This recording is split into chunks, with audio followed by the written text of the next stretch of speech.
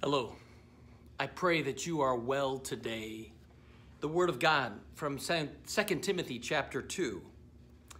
Don't have anything to do with foolish and stupid arguments because you know they produce quarrels. You'll find that in 1 Timothy and 2 Timothy, again and again and again, the same theme comes up.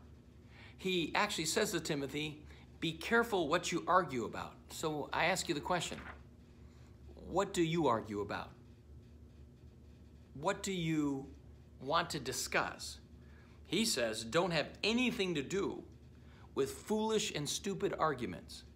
Why? Because they produce quarrels. In other words, there's no benefit from them. If it isn't something that comes back and we can point people back to the Word of God, we simply are stirring up people unnecessarily. And he goes on to say, and the Lord's servant, as we serve God, must not be quarrelsome, but must be kind to everyone. We ought not be in the business of quarreling or having unnecessary arguments. Must be kind, and in fact, not just kind, able to teach, that is, able to speak what is true and not resentful. Because ultimately, arguments produce resentment. They produce pain, they produce difficulties, they produce disconnection from people. Therefore, he says, don't have anything to do with them. Don't have anything to do with those things because you know they produce further quarrels. And he goes on to say, opponents, that's those who disagree, must be gently instructed, must be carefully taught. This is what this means. This is what this says. In the hope that God will grant them repentance, leading to a knowledge of the truth.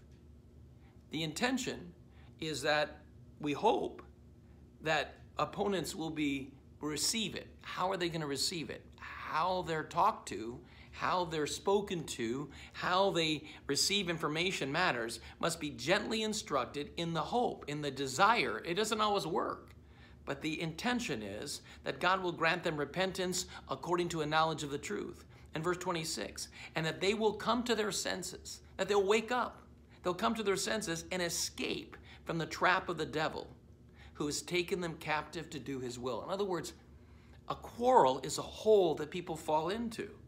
He goes on to say, don't have anything to do with these things.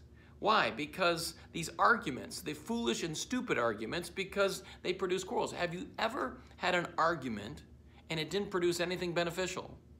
You argued or disagreed about something that wasn't really helpful or useful.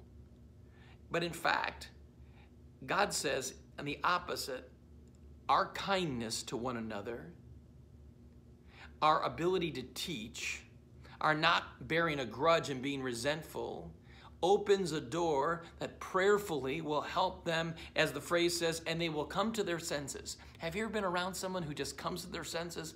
I finally see it now. I see it clearly. Then he can escape from the trap of the devil who's taken them captive. So I ask you the question, what do you argue about? Doesn't mean that we won't disagree. It means how we disagree matters. How you disagree matters. How I disagree matters. So that people may come to their senses and see things. This is what the Apostle Paul is saying on how do you argue? And what's the goal of it? Is the goal of it just to be right? Or is the goal of it for understanding, for relationship, for honoring God? That's what he's asking. Please pray with me.